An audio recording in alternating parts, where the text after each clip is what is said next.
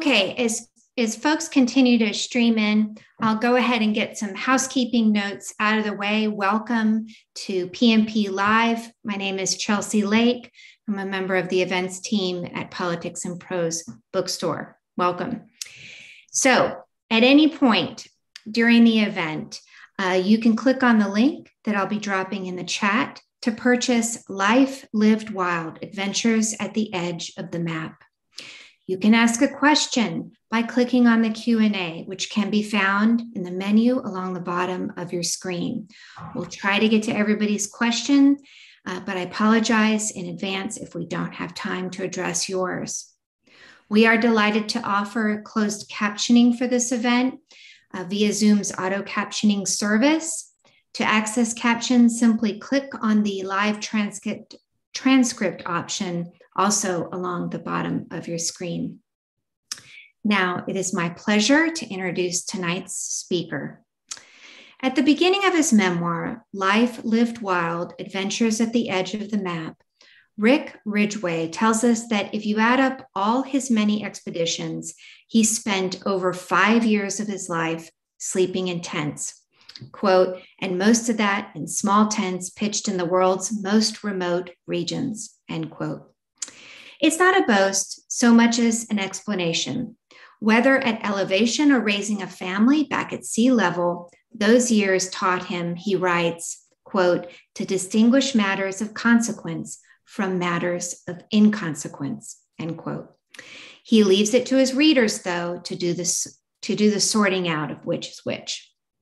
A master storyteller, this long-awaited memoir is the bookend to Ridgeway's impressive list of publications, including 7 Summits, The Shadow of Kilmanjaro, and The Big Open.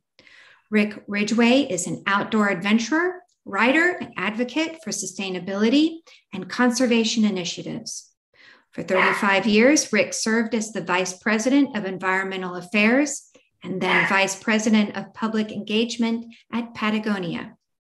During his tenure, he has worked with teams to develop and launch environmental and sustainability initiatives, including Freedom to Roam, the Footprint Chronicles, the Responsible Economy Campaign, and Worn Wear. He is also founding chair of the Sustainable Apparel Coalition, today the largest apparel, footwear, and home textiles trade organization in the world. Rick is recognized as one of the world's foremost mountaineers. With 3 companions, he was the first American to summit K2. He has written 7 books, numerous magazine stories, and produced and directed dozens of television shows. National Geographic honored Rick with its Lifetime Achievement in Adventure Award, and he is also the recipient of the Explorers Club's Lowell Thomas Award. Now, before I turn the screen over to Rick, we have one more welcome and intro from Rick's friend, Jimmy Chin, via video.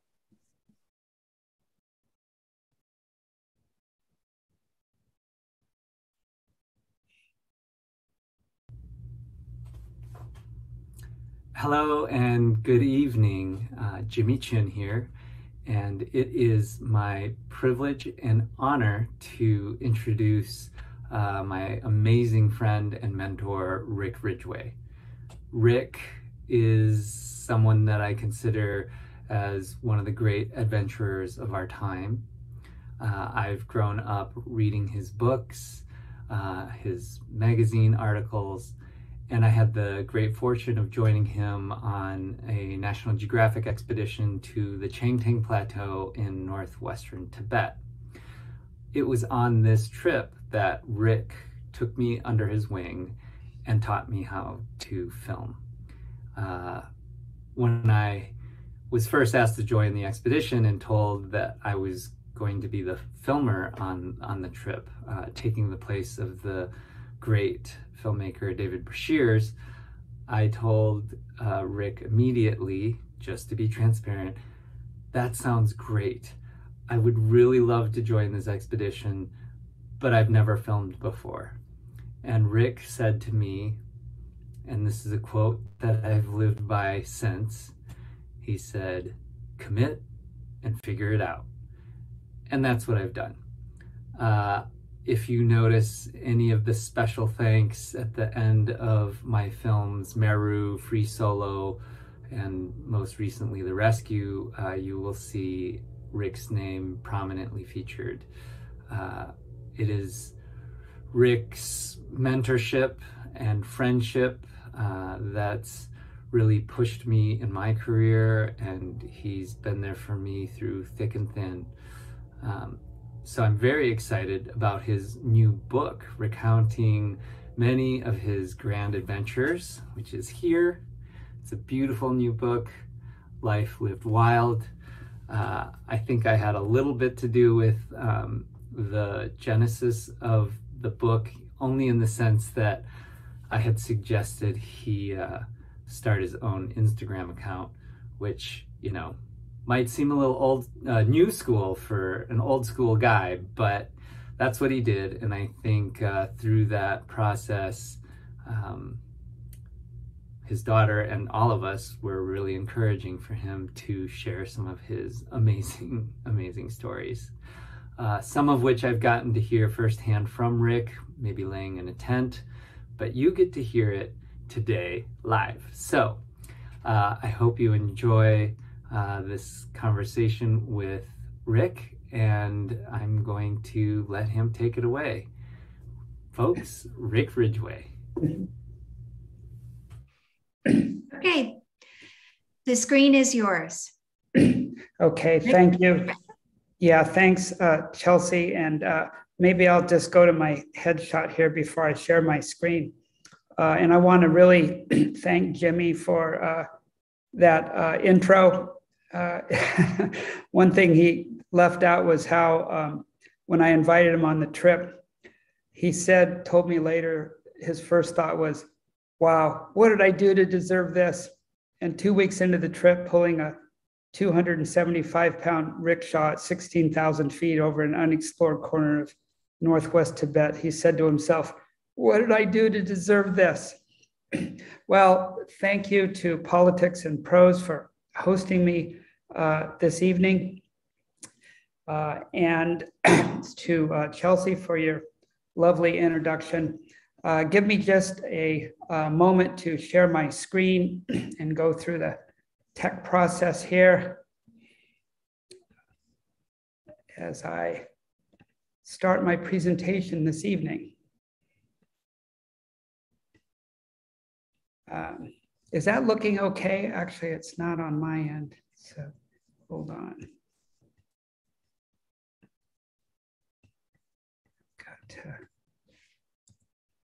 Okay. Is that looking okay? You don't see it. Okay, hold on.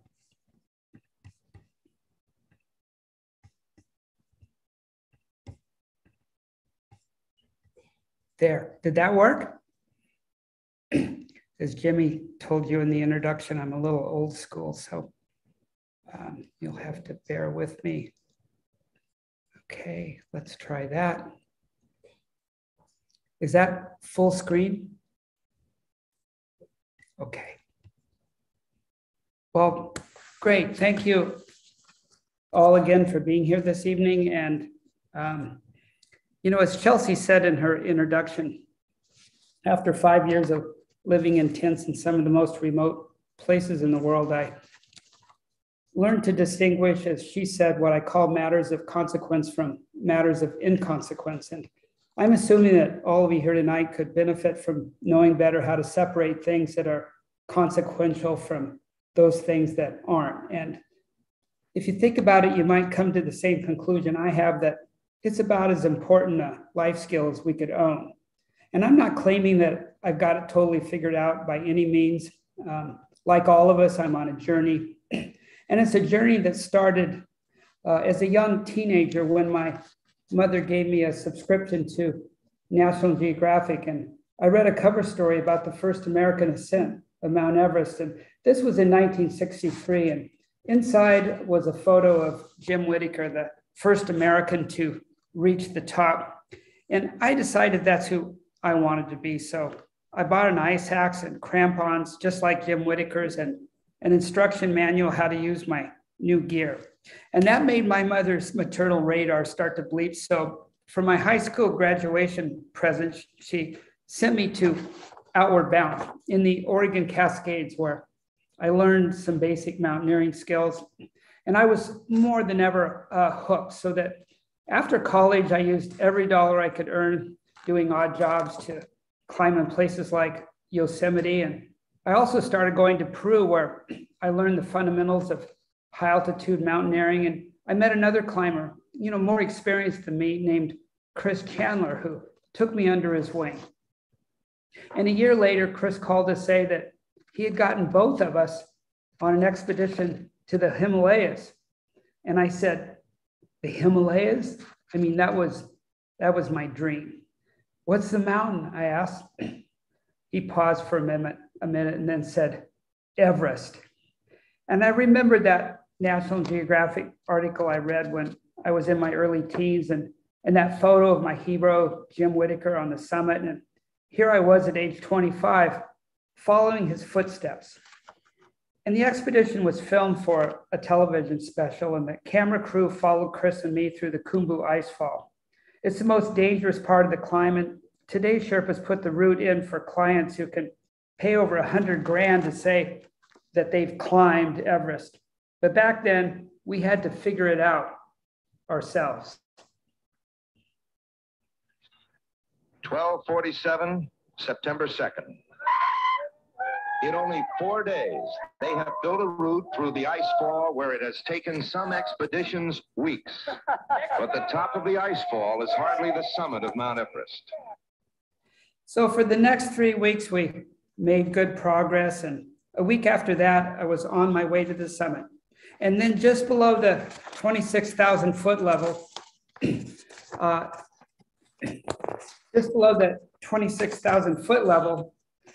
my lungs suddenly congested and I had no choice but to go down. My climbing partner, Chris, went on to reach the top, climbing in hurricane winds. And with that, the expedition was over. And as I started the long journey down the mountain and then back home, I wondered if I had it in me to do what it would take to be a high altitude mountaineer.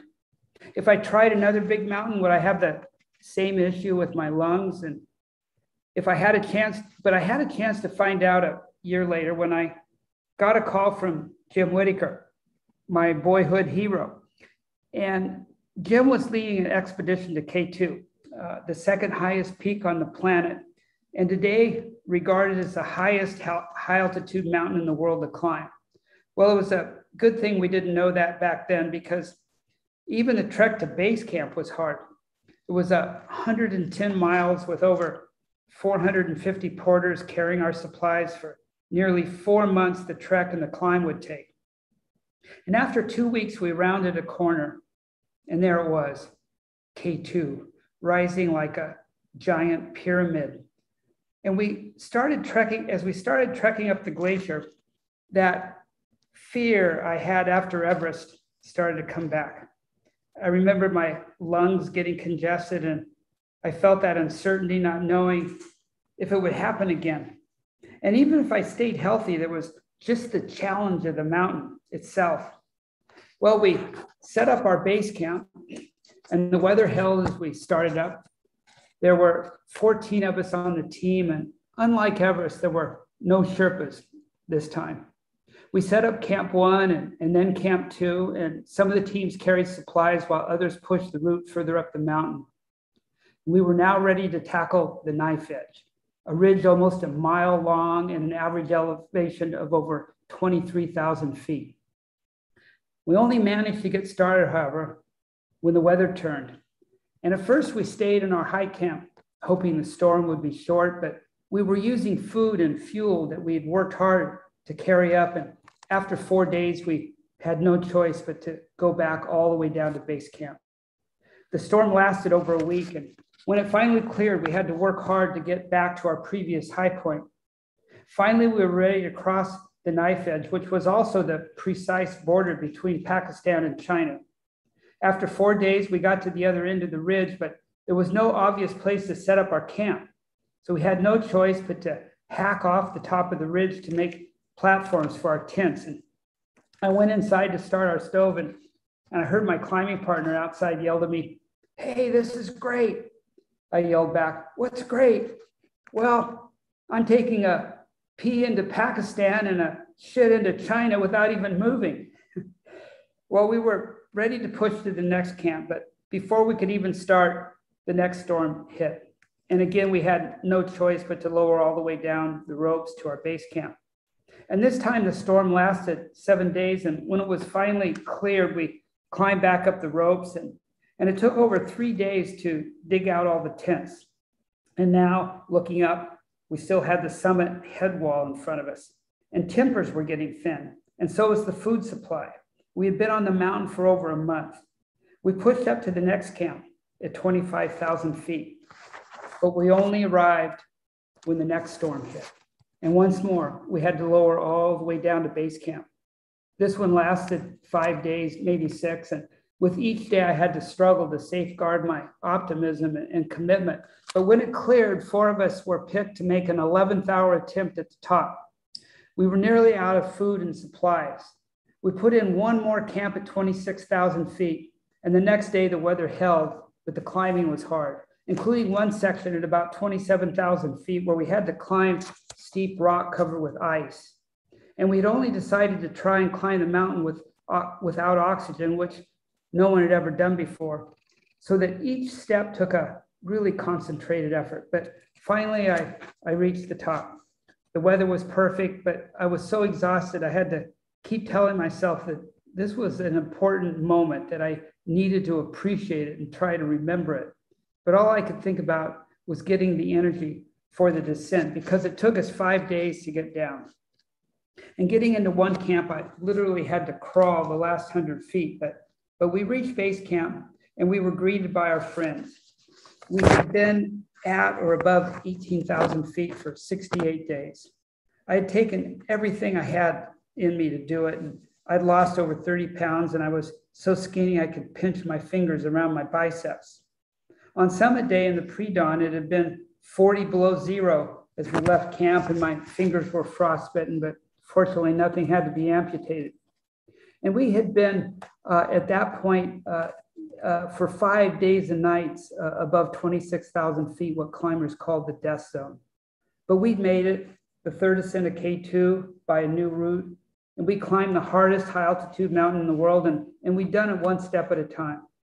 So I was fully back in the game.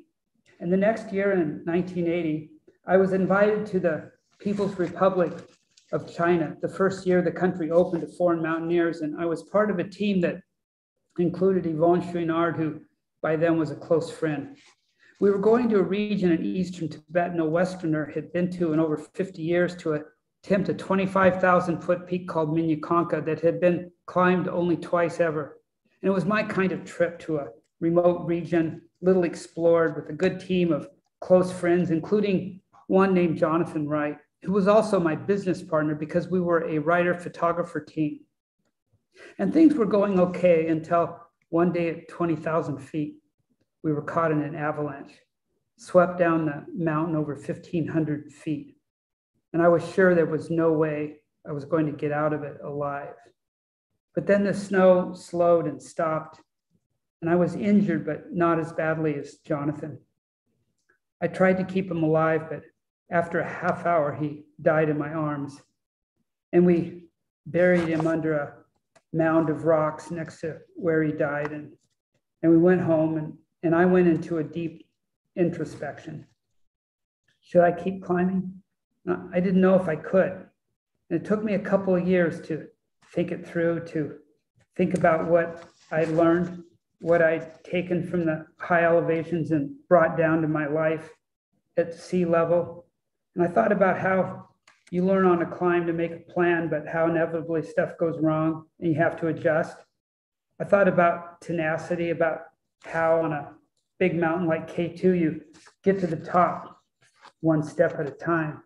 And maybe the most important lesson, the one that was easiest to ignore because it seemed the most banal, while in truth, it was actually the hardest to learn because it was so omnipresent. And that was how the real goal isn't the summit, but it's the footsteps that it takes to get there. And those were some of the lessons I learned over the years. But after that avalanche, after Jonathan died, and I thought I was going to die, I realized I had changed. Sometimes I was waking up amazed just to be alive. And I remember one day walking from my car to my office and stopping in the parking lot just to feel the difference between the side of my face that was in sunshine and the other side that was in shadow. I was in a way feeling like I had been reborn with a new awareness of just being alive. And with that, a new awareness of how quickly any of us cannot be alive. Then a few years later, I ran into that poem by Mary Oliver, her famous one called Summer's Day, with its famous last line that really summarized my challenge. Tell me, she commanded, tell me what you plan to do with your one wild and precious life. And that was my challenge, a challenge that included the decision whether I was going to go back to climbing. But meanwhile, I had my professional life working as a writer and filmmaker and photographer. And Jonathan's family asked me to complete a story for National Geographic that he and I had been working on about the newly chartered Mount Everest National Park. I decided to do it, and to do it for Jonathan and his wife and his baby daughter that he had left behind. So I returned to Kathmandu, and I was in the bar in the Yak and Yeti Hotel when I met a woman and bought her a drink, and she wanted to know where I lived. And I said I had a quaint beach cottage just south of Santa Barbara, when the reality was I lived in a surfer shack on a low rent beach just north of Oxnard. But the line worked, and less than a year later, Jennifer and I married. And I would come to realize that it wasn't a coincidence that I made this shift in my life so soon after Jonathan had died in my arms, and so soon after I'd nearly died myself, nor was it chance that Jennifer and I started our family right away. But that made it even more difficult to decide whether to return to mountaineering. But mountaineering was what I did, and so much of who I had become was from my time in the mountains, my time in nature. So even with a family, I had to ask whether the rewards were worth the risks. And if the right people with the right project came along, would I consider going back? And what would Jennifer think?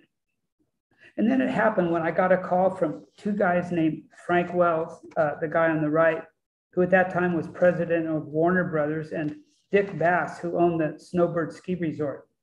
And by coincidence, they learned that both shared a lifelong dream to climb the highest mountain on each of the 7 continents. And they had very little climbing experience, though, and they were both nearly 50 years old, so they would need guides and help organizing the expeditions, and they invited me to join them on any of the 7 climbs. But I asked my wife, Jennifer, what she thought, and she said maybe the bigger risk is not going, not staying true to who I was, and maybe just as importantly, not meeting new people. She explained that even though I would be guiding Frank and Dick on the climbs, maybe they could in turn guide me in new directions. And it wasn't the first time I would realize that in a marriage of 2 people, 1 + 1 can add up to a lot more than 2. So I decided to go on 3 of the 7 summit expeditions, starting with Aconcagua, the highest peak in South America, where we all made the summit, including Yvonne, who was also on the trip.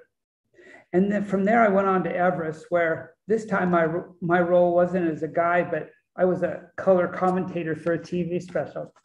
And the expedition was successful, but Frank and Dick missed the summit, even though Dick came really close.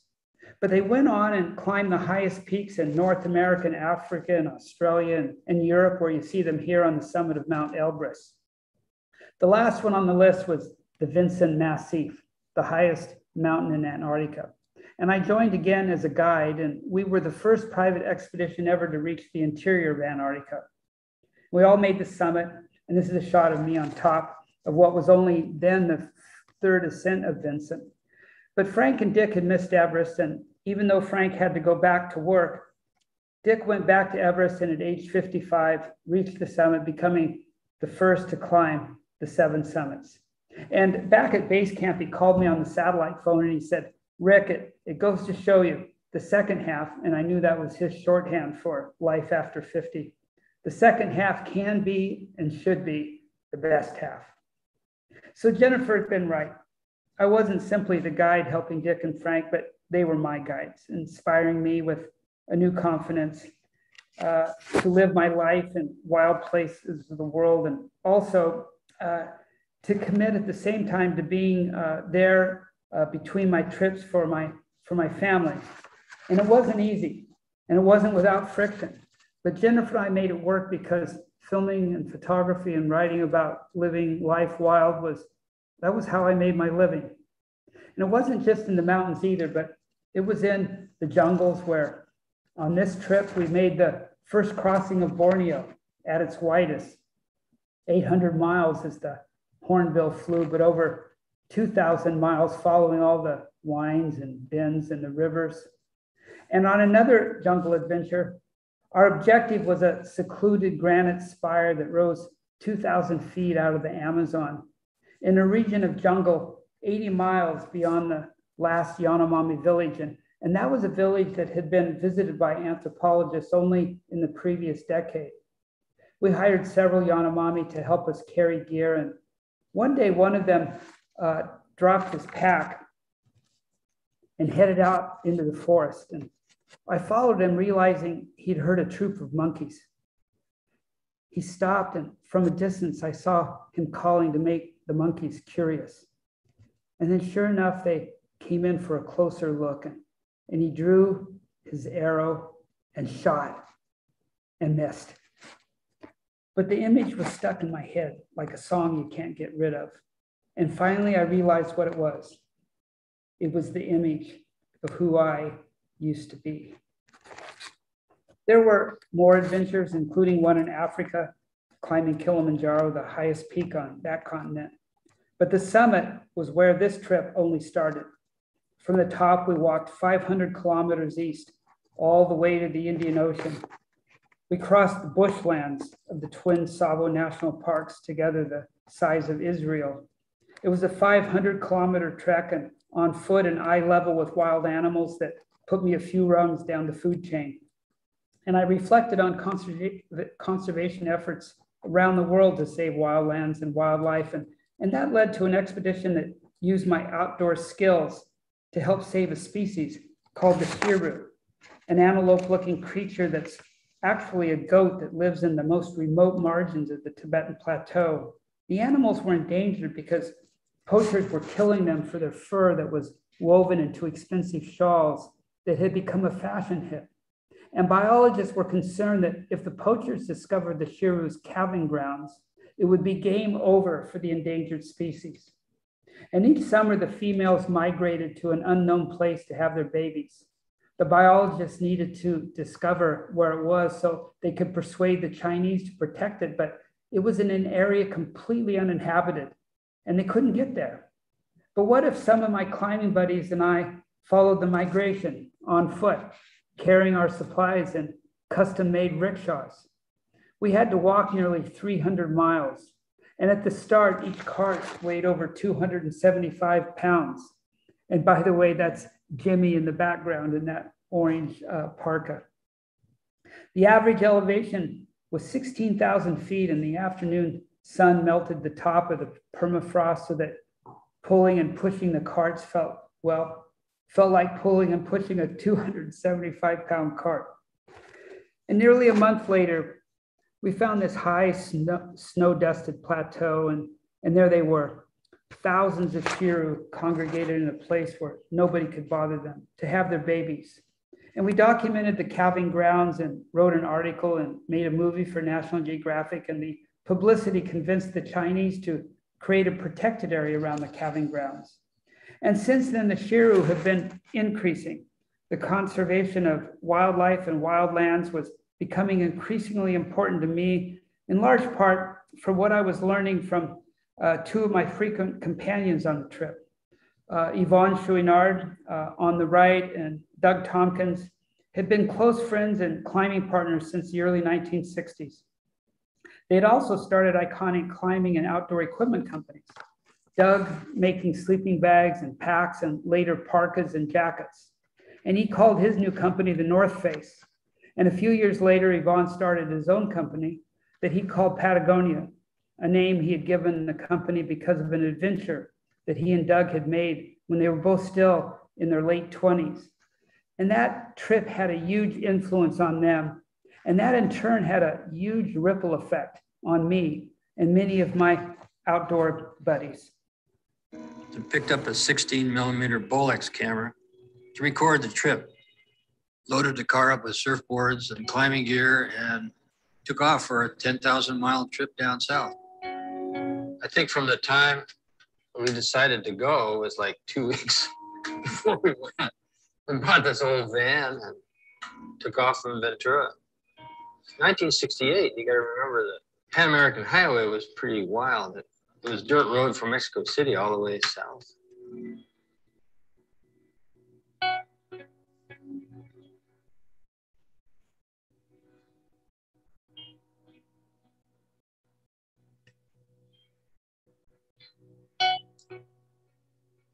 It was like being in Montana, Wyoming 100 years ago.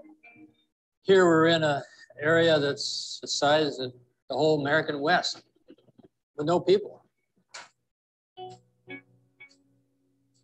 For those of us that grew up going out into the wilds of the world, where nature was basically untouched, we got into our souls a sense of beauty.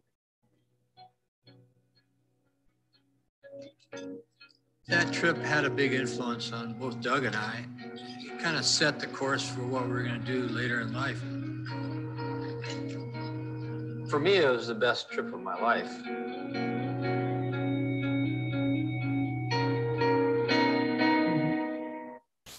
Well, the beauty of nature was a big influence on the design aesthetic at Esprit. And Doug and his wife, Susie, built that into $1 billion brand. And by the way, Doug is the one who taught me that phrase that I'd passed on to Jimmy Chin, the one about committing and then figuring it out. But Doug was increasingly disillusioned with making a lot of stuff that nobody really needed. And when his marriage fell apart, he sold his half of the business and moved to a remote part of southern Chile and started buying wildlands to convert them into national parks. He then fell in love with a woman named Chris McDevitt, who ran Yvonne's company, Patagonia.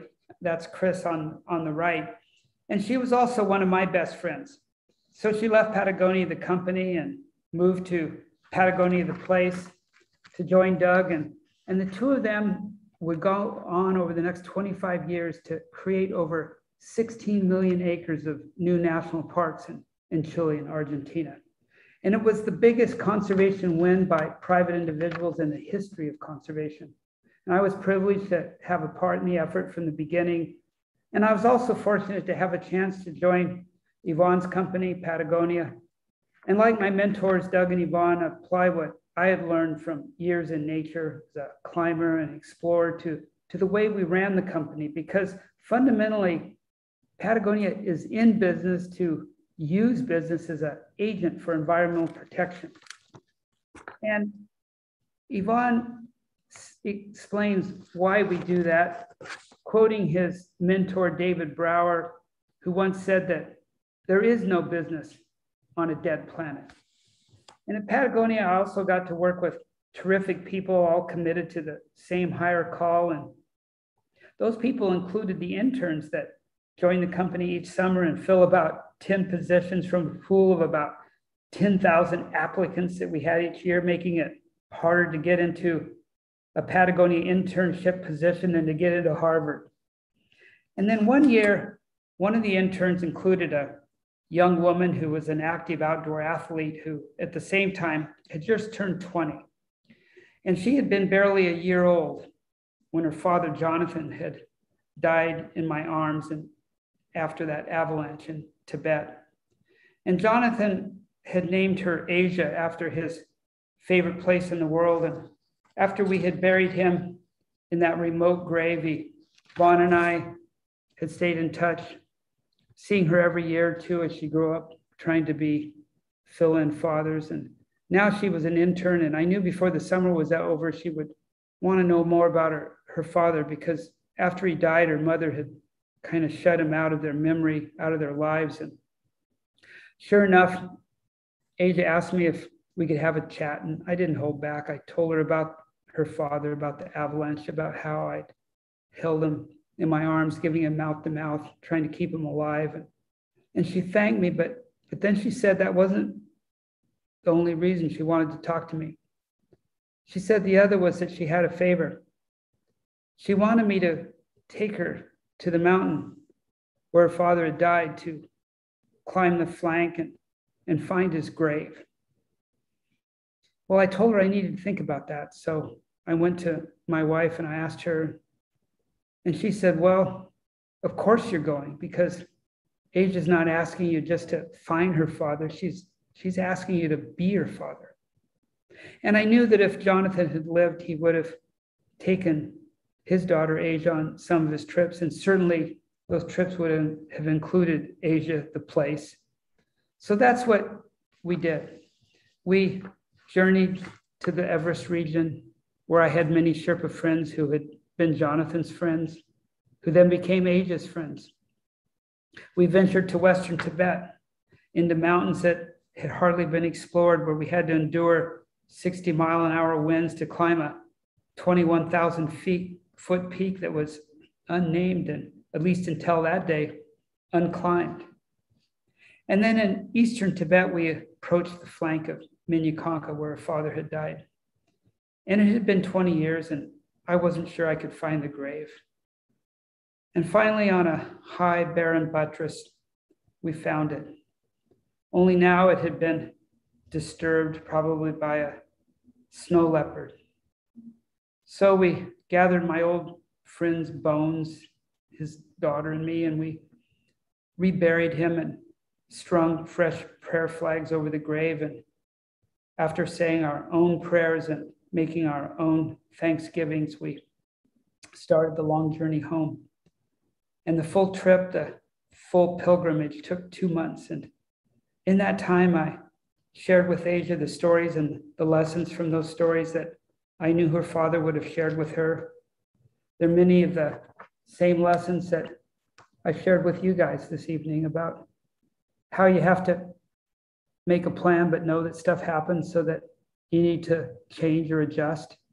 How you get to the top, that one step at a time, one foot in front of the other. How you need to go about your life knowing that it's not about the summit, but it's the footsteps to get there.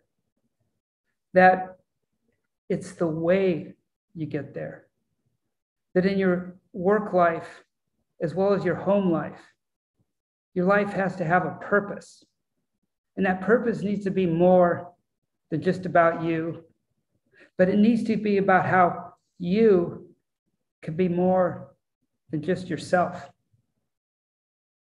So knowing what you know now, I'll challenge you guys the same way all those years before I challenged myself to tell me what it is that you plan to do with your one wild and precious life.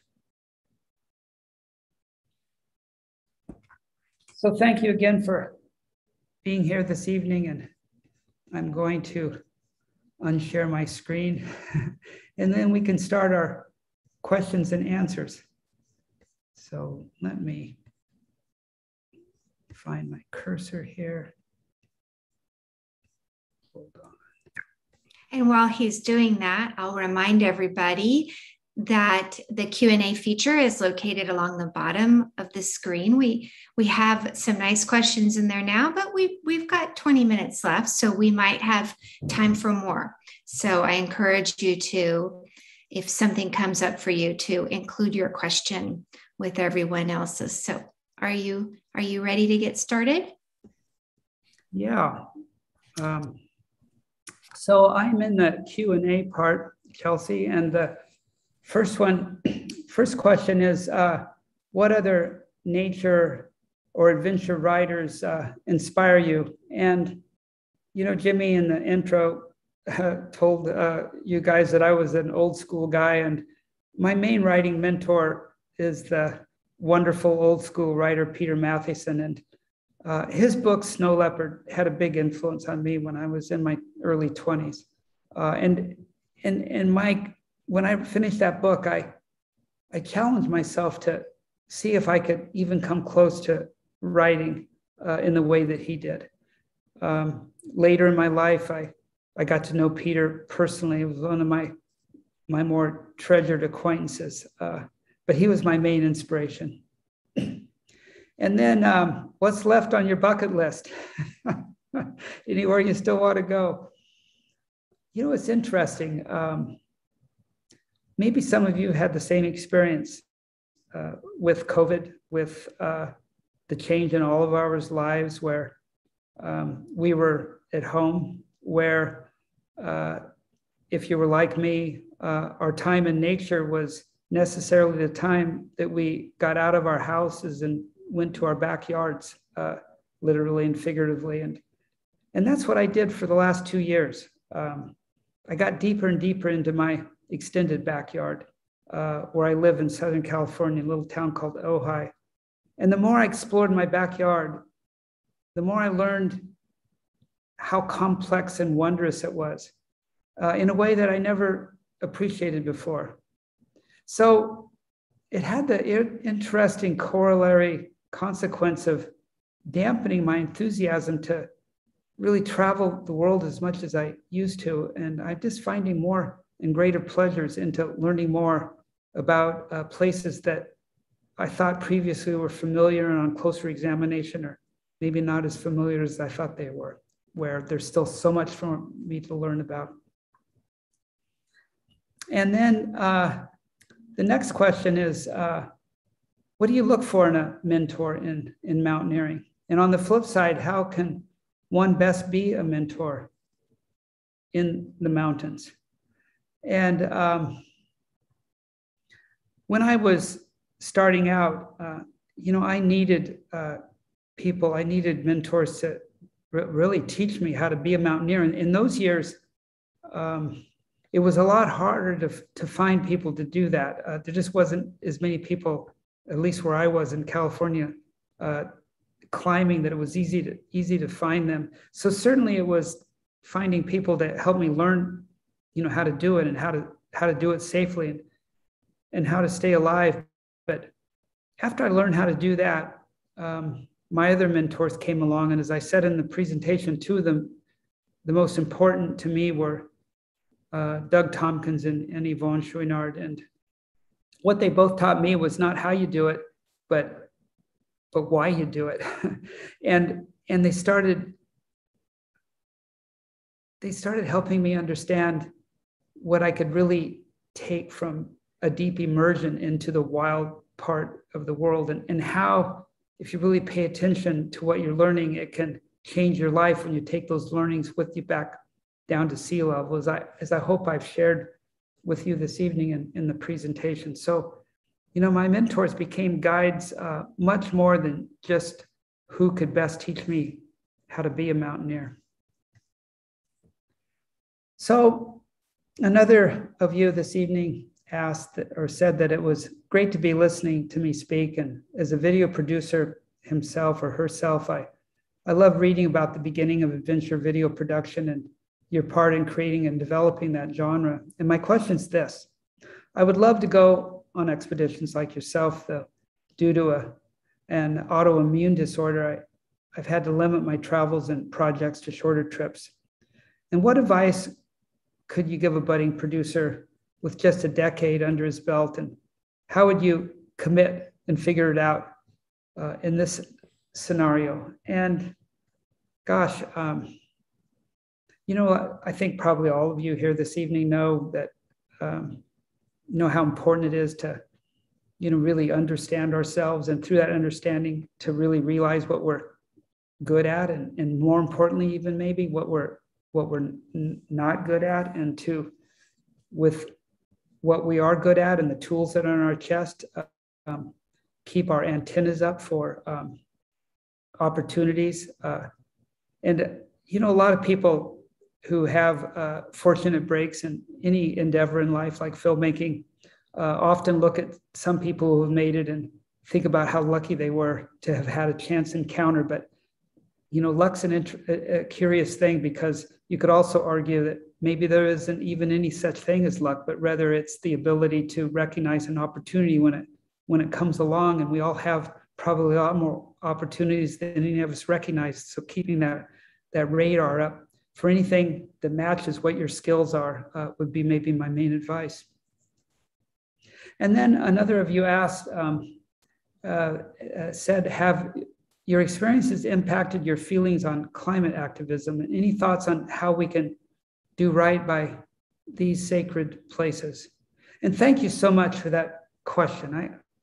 I'm really sincere in appreciating you asking that. I was kind of hoping somebody would, because at the ending of this, when I said, tell me, what you guys are going to do with your one wild and precious life, I realized that could be my purpose here could be misinterpreted, that and in fact it could even piss some of you guys off, maybe because you're looking at this guy who's had this kind of privileged life of going on all these adventures all his life and seeing all these wild places, some which don't even exist anymore, and here he is challenging us to tell him what we're going to do when there's no way we can follow in his footsteps. So I didn't do that with the intention at all of suggesting that you needed to try to do anything close to what I did. But what are you going to do with your one wild and precious life? That is, Mary Oliver had such an important question for all of us. And one thing all of us can do is do what we can collectively to solve climate change. And, a minute ago to the filmmaker, I said, understand what you're good at. And I take that to apply to climate change. One of the things that I focused on in the last 2 or 3 years is work with a emerging NGO that I chair called One Earth, oneearth.org.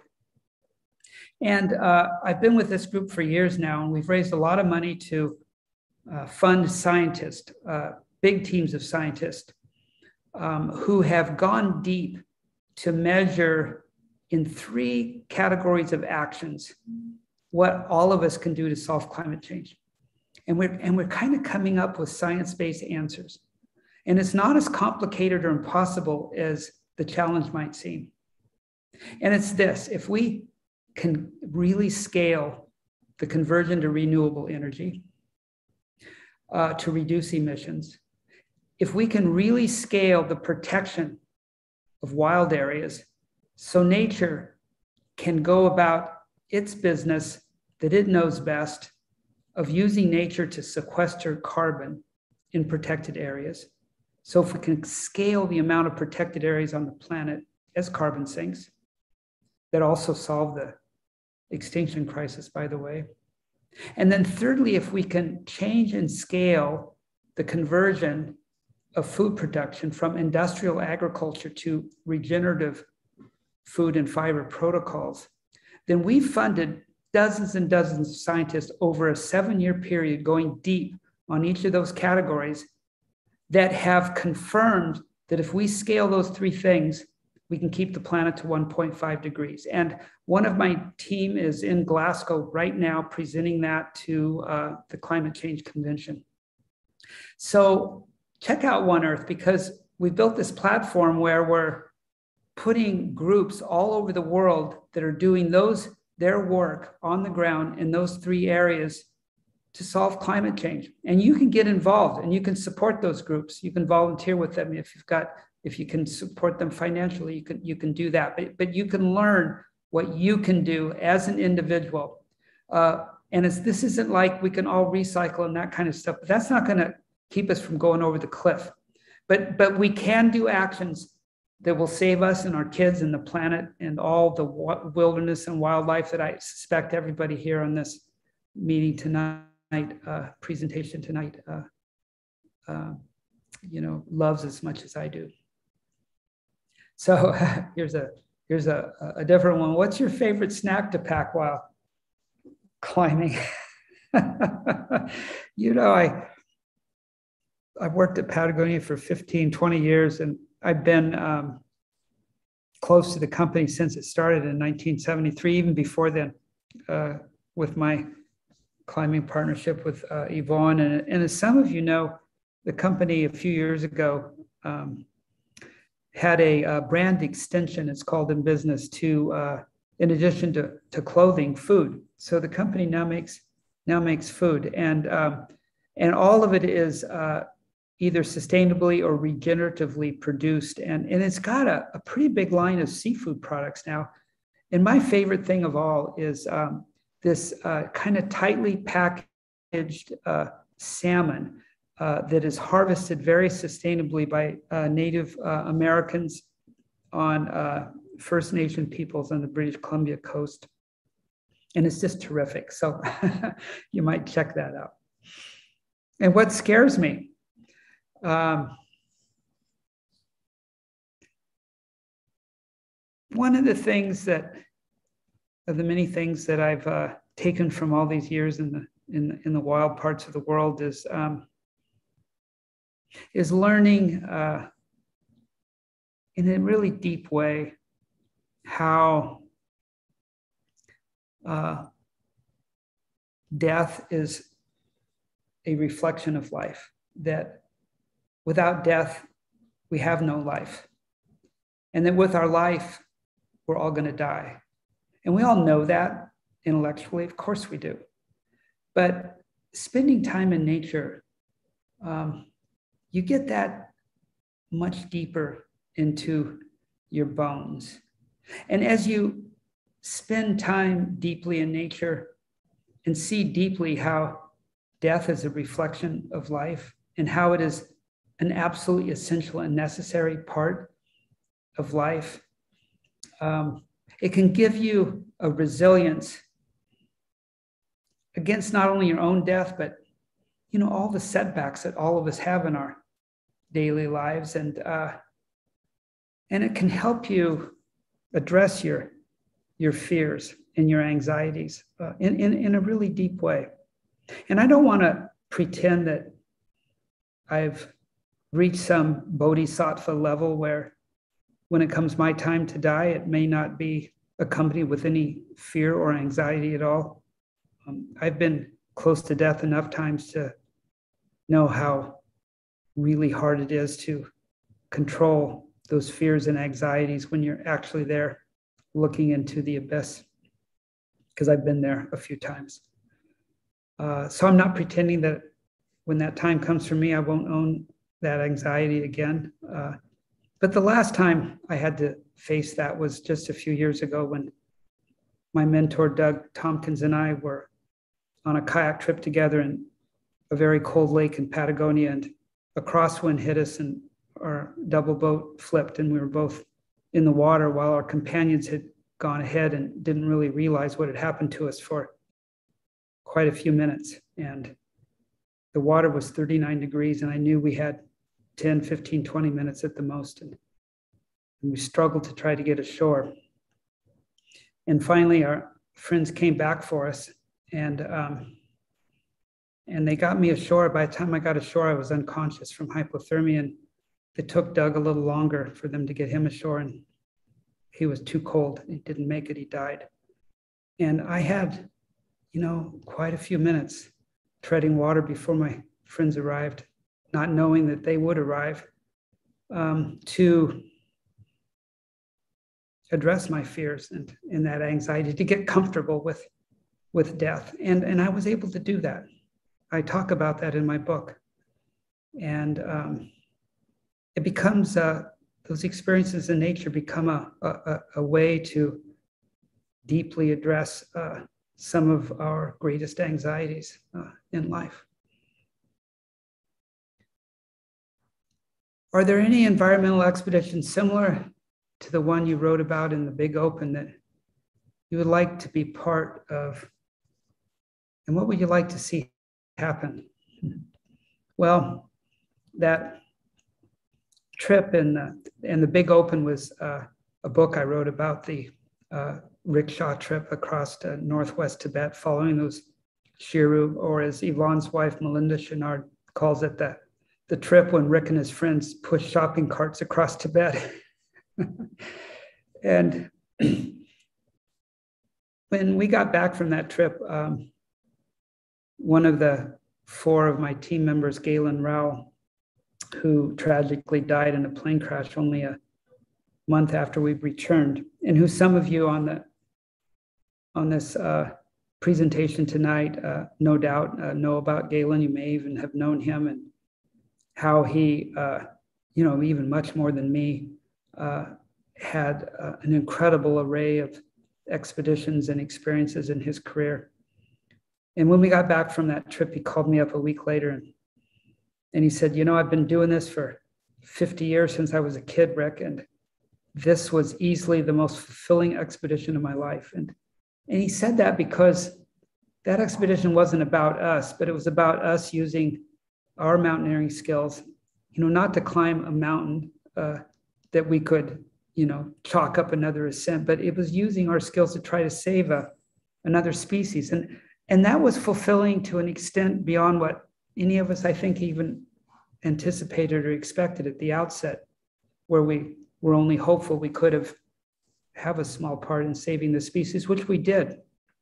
The calving grounds that we had discovered on that trip were the media that, with our partnership with National Geographic, that was produced, convinced the Chinese to create a protected area around those calving grounds, and the animals started to increase, and they're still increasing. So it was a victory, a conservation victory, and such a fulfilling one. So I don't know what to propose in answer to your question, what other projects are out there, but I found out about that one from my friend George Chowler, the great conservation biologist, because I always had my antenna up for, any kind of opportunity to do something like that. And I just go back to my previous comment before about, knowing what you're good at and realizing that luck is more about having that antenna tuned to opportunities so you recognize them when they come along. And maybe we got 2 more. Yeah, we've got like 2 more minutes, unfortunately. So you want to pick maybe one more question to leave us with? Well, my friend David Dolan, and David, nice to have you joining us this evening. He asked that if I had 1 or 2 primary messages to share with younger people the age of our children. David and I are contemporaries in that way. What would that message be? And David, and for all of you this evening, I think I've covered a lot of it already with committing yourself to use whatever skills you own to do something about climate change and the climate crisis, the 2 big crises that face us. And we all have a responsibility to focus on that and do what we can to save this one and only home planet. And here I'll leave you with wisdom from my mentor, Yvonne Chouinard, who, when people ask him that question, says, well, we all have to do something. We're not going to save the planet if we don't do something. So if you know how to speak, speak out. If you know how to write, write. If you have extra money, donate. And whatever it is, skill that you own, use that to do something to save our one and only home planet. So thank you so much again, all of you, for attending. I think that was the perfect ending, but I wish we had more time. We had a lot of great questions. I'm sorry we couldn't get to all of them. And I feel like I could listen to you speak about your life and adventures and lessons learned for at least another hour. But alas, it is time for us to go. As a gentle reminder, I've placed the book link for purchasing on the Politics and Prose website. Life Lived Wild, Adventures at the Edge of the Map. Again, it's in the chat, and it'll take you to the Politics and Prose website, where you can also check out our events page. And we'd love to see you at another event soon. Thank you, Rick Ridgeway. It's been a delight Thank you, everybody, for joining us. And until next time, stay well and stay well.